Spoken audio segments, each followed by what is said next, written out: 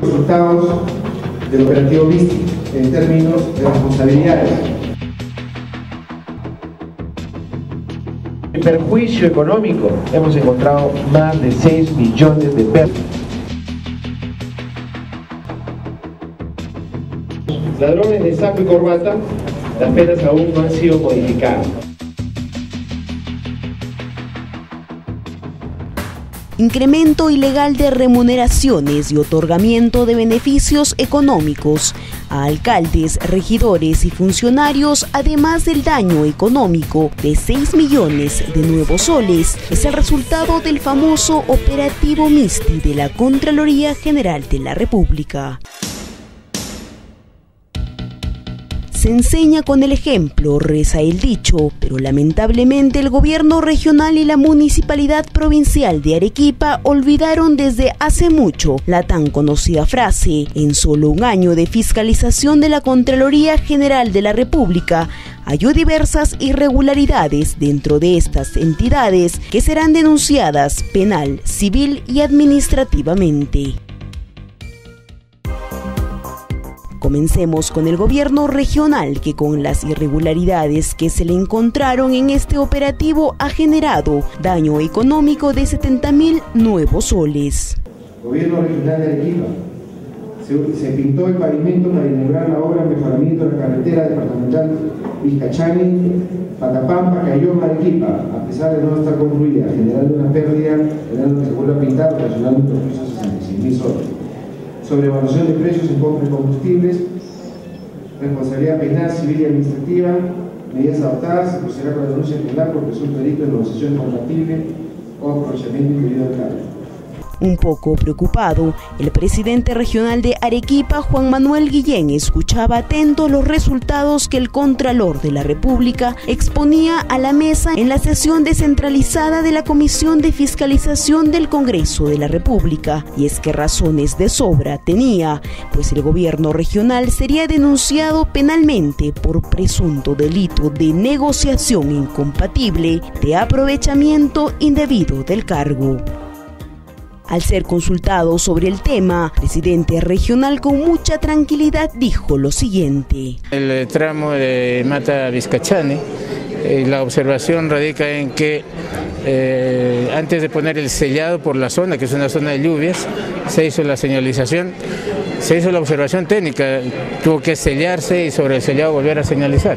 Eso está objetando la Contraloría. Y en cuanto al precio del cemento, el precio resultó más o menos en 2 soles por encima del precio de mercado aquí en Arequipa, porque hubo que trasladar hasta la zona de ejecución del proyecto. Administrativamente, por supuesto, en cuanto tenga yo oficialmente el informe de Contraloría, porque no tengo todavía el informe oficial definitivo de Contraloría sobre estos transportes, es en la gerencia de transporte. Obviamente habrá que adoptar inmediatamente las sanciones administrativas que correspondan a nuestro nivel, ¿no? Ahora era el turno de la Municipalidad Provincial de Arequipa. El alcalde Alfredo Segarra se le notaba intranquilo y al parecer con algunas dudas que le consultaba al presidente regional. Y es que no era para más. La Municipalidad Provincial sería denunciada por el presunto delito de falsedad ideológica, cuyo perjuicio económico fue de nada más y nada menos de 13.000 nuevos soles.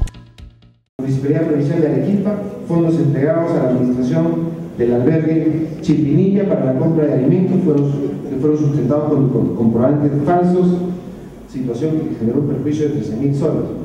En el proceso de selección para la contratación de consultorías para la elaboración del expediente técnico de la obra, se favoreció al tutor al otorgarle la buena prueba. A pesar de no haber cumplido con los requerimientos técnicos mínimos, se le pagaron 100.000 soles por un expediente con deficiencias. Se procederá con la denuncia penal por presunto delito de falsedad jurídica. Ante esta situación, el alcalde señaló que aunque no tiene el informe completo de la Contraloría, el administrador del albergue de Chilpinilla tendría que dar las explicaciones respectivas por la falsificación de comprobantes de pago por la compra de alimentos. Bueno, ustedes saben que el albergue de Chilpinilla se maneja independientemente, recibe recursos económicos diarios y ustedes ya saben por qué no querían pasar a la beneficencia pública de Arequipa. Acuérdense ustedes que nos han hecho un plantón porque no querían pasar a la beneficencia pública de Arequipa. Ahora se explican por qué no querían pasar, porque evidentemente tenían mucho que esconder y había cola que le pisen. En ese sentido, nosotros vamos a ser muy drásticos contra aquellos que resulten responsables de este tipo de acciones que son totalmente negativas. El congresista por Arequipa, Juan Carlos Seguren, criticó que la Contraloría no haya realizado esta labor de control en las obras de envergadura de la región, que es donde se manejan grandes sumas de dinero que necesitan de fiscalización. Involucra entre 60 y 70 funcionarios o empleados que van a ser denunciados penalmente. Nos parece importante, pero nos parece también insuficiente, porque la auditoría ha estado más orientada a procesos administrativos, a gestión administrativa, pero todos sabemos donde mayor riesgo y mayor tentación de corrupción está en lo que es obras. Es por ello que estamos insistiendo en el tema de obras. Los intercambios viales es muy importante y relevante por el monto de la inversión. Igualmente la carretera Arequipa-La Joya, igualmente el puente Chilina, ¿no? Entonces estos grandes proyectos se requiere por razones de transparencia que sean debidamente auditados. En su turno, el congresista Justiniano Apaza criticó que el control de gastos se debería hacer también en otras entidades, como E-Salud, EGASA, que son empresas que administran libremente los presupuestos. Entidades que seguramente me van a decir, o de repente se entiende así, que el problema de SEDAPAR, el problema de SEAD, el problema de Salud, el problema de EGASA, son intervenciones solamente técnicas, que requieren estudios de especialistas. Y ahí es donde se invierte bastante dinero.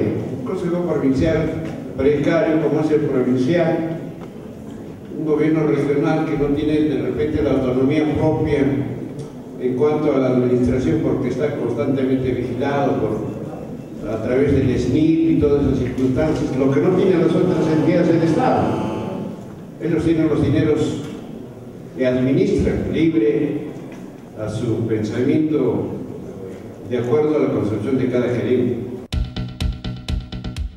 En esta larga lista de entidades auditadas con denuncias penales, civiles y administrativas, se encuentra también la Municipalidad de Islay, Cerro Colorado, Uchumayo, entre otras.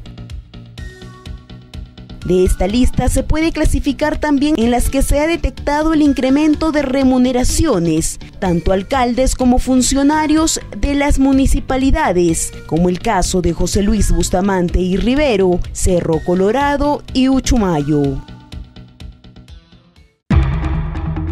Quienes salieron libradas de polvo y paja fueron la empresa de saneamiento SEDAPAR y la Universidad Nacional de San Agustín. Si recuerdan, en el cuadro tenemos como 5 o 6 municipalidades que no tienen ninguna responsabilidad penal ni civil, algunos problemas administrativos a los cuales me permito felicitar, como la Universidad de San Agustín, como SEDAPAR y Camaná, entre otras, que son tantas municipalidades. Arequipa solo cuenta con 9 instituciones de oficinas de control interno, OSI, supervisadas por la Contraloría de las 489 que existen a nivel nacional, por lo que se requiere más interés y presupuesto de parte de nuestras autoridades, porque los 6 millones de soles perdidos, por no decirlo robados, son de todos los peruanos que día a día luchan por un país mejor.